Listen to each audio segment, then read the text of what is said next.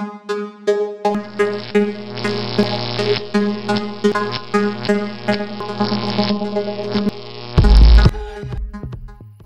is Renee Rabbit of Rabbit Design, and this is part of my free symbol series. I'm going to give you a really quick and easy bathtub shower surround with bath door.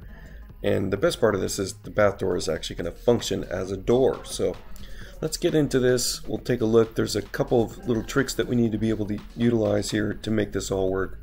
But when you do have it working correctly, it's a really fast draw. So let's take straight out of my library this bath assembly. It's actually an architectural block. So I'm just going to place this block, and then you're going to have to do a point-to-point move.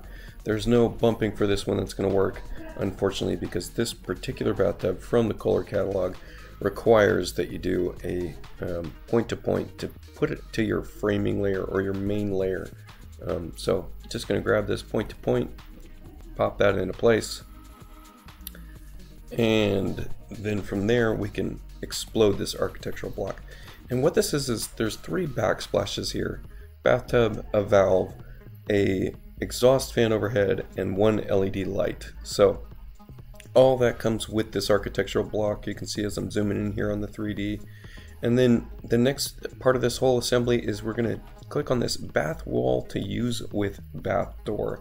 Now this particular wall is set up specifically just to use with that bath door, nothing else. So I'm going to put this in place, and this is going to be one of those things where I have to hold my control key to override the bumps there to get this placed where I want it to be placed, which is right in line with the rail of that bathtub. And then the last bit to finish this assembly off is placing this bath door and then making sure that it's centered in the room. And you can see that it creates a pretty good looking symbol here if you look on the right hand side of your screen. And the best part about this particular symbol is I can select it, and in my edit toolbar, which is usually down in your bottom tray there, I can hit that closed door in 3D, and you see there that door panel actually shut. So a fantastic looking bath door, if I do say so myself. You can flip it either way. It's going to change kind of the way the rail looks in 3D. And then one more thing that I've got in this set of tools is going to be a shower niche, and there's a few caveats with this shower niche. Let me just go ahead and place this. It's a fixture that cuts the wall beyond, so it works pretty well. It can be stretched. Let's just paint a couple surfaces here. It also has a grout line integrated into it, so we can go ahead and paint something like let's look at a color gray. I'm sure we've got a gray in there, or maybe they spell it differently. Oh, they don't have a color gray. And we're going to place this very carefully. Oh, I think I missed it. Yep, of course I missed it.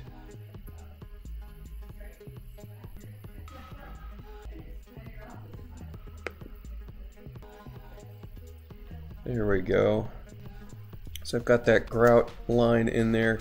One thing to note about this particular symbol is if we look at our defined material, I have global symbol mapping checked. Now if I leave that unchecked for this material, and keep in mind this is painted on the back side of this shower niche, when I stretch this niche, which will automatically cut that backsplash, it's going to stretch that material. So the one thing I need to do in order to fix that is click on this tile and make sure that global symbol mapping is checked, and then it's going to truncate that back down to the correct size. So there you go.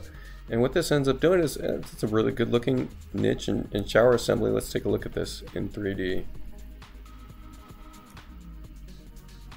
It makes for a really sharp, quick bath surround. So the last bit about this is if I want to say I want to get rid of this niche, the client doesn't want it anymore, I'm going to delete it. And you can see here the backsplash is still cut for that niche.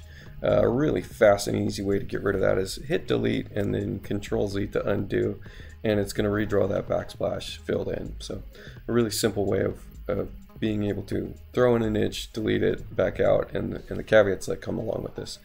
So I hope you enjoyed. check out. These symbols are going to be in the description, and please subscribe.